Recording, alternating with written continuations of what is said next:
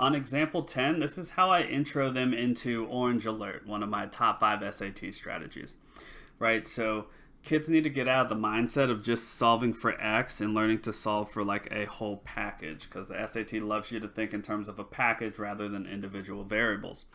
So again, I'll let the kid kind of try this for a little while, see if they can figure it out, and eventually I'll say, hey, look, if there's ever a GCF in math, I can't help but pull it out. I can't help myself. Or dividing by it, depending upon how you're taught. And for the most part, kids will be like, okay, well, the GCF is 3. And I'll be like, all right, well, factor it out or divide by it. If we divide everything by 3, we end up with x plus 3y equals 3.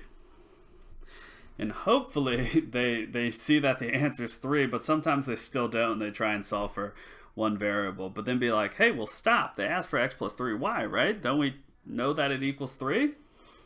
And then they'll be like, oh, okay, true. And that's when I lead into Orange Alert, right? If they ever ask for something oddly specific on the SAT, there's a speed trick. They're up to something. So one, you need to learn to think in terms of a package, but then also look for a speed trick, which we'll, of course, discuss with the students throughout, because we're going to see multiple examples of this on the SAT practice tests and worksheets that we do going forward.